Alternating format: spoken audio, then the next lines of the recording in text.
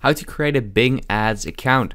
Now that's what I'm going to show you guys in this video, so let's get started right away. Now first of all, you want to just search up Ads Bing or Bing Ads or whatever, and from that point on you want to click on this Microsoft website, and you want to hit sign up now right here.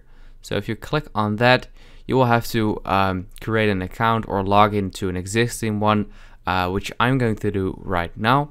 And then right here you want to verify yourself, so I'm going to do that with this email, and this is the code right here. So we're going to hit verify. I also recommend clicking on don't ask me again on this device, so you don't have to keep doing that.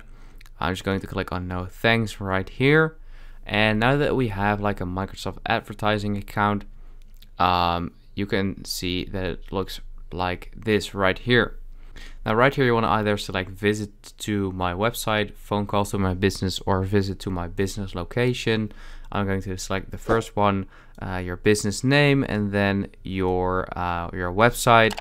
And once you've done that, you want to click on next, and here you want to enter a specific location or a radius around my business. So let's say you want to target New York or whatever. You can just select that right there, and then click on next. Language of your ad, so I'm just gonna keep it on English. Your keyword themes, you can add some keywords to it if you want to. So right here you want to fill in a name, and then the second part of the ad title. So this is the first one, this is the second one, I think. Oh wait, never mind, this is the first one, this is the second one. Third part of the ad title, you can add that, the first part of the description, and all of this, and then of course the web page. You can also create another ad, as you can see. I'm just going to cancel that. So this is the first one. Then you can just click on next. And once you're here, what is your business phone number? So you want to add your phone number, and here you want to add your budget. So you can just change the budget to whatever you want, and the money, of course, or the currency.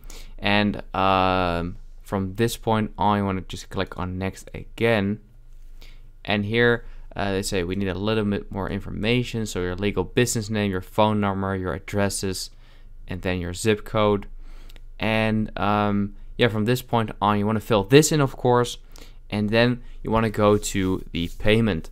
And after that, once you've set up the payment, which I'm not going to do because I don't want to run an ad, of course, but once you've done that, you as you can see right here, go live, and from that point on your ad is actually live.